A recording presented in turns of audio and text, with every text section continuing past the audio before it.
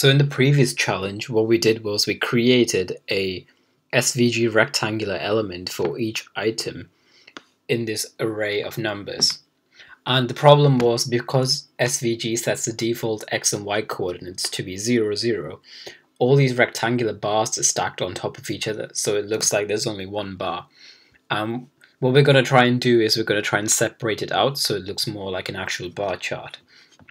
So in a bar chart, the y-coordinate of all the bars are the same because the vertical position doesn't change. But the bar should be spread across horizontally, which means that we need to change the x-coordinate.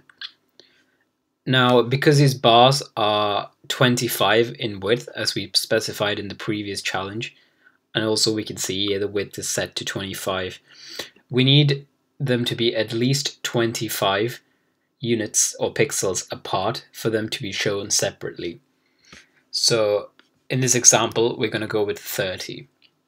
Now, what we can actually do to set the x-coordinate differently, or to alter the position of the x-coordinate, is we can make use of the index in the array. And the callback function that you can provide to the attribute method can take in a second argument, which is the index. And we can use this value to set the x-coordinate.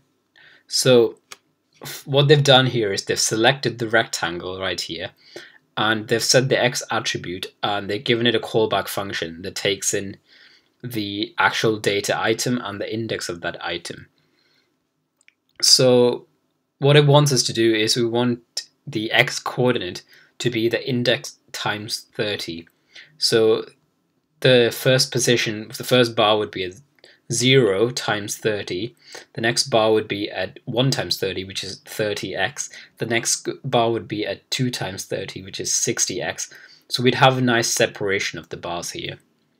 So we've already got this function here to return the x attribute with a function that takes in the data item and the index. So to return 30 times the index, we can just simply return 30 times I here. And that would set the x-coordinate to 30 times the index. And now we've got this nice separated bar chart. And that's all we need for this challenge, so I'm just going to submit it now. Perfect.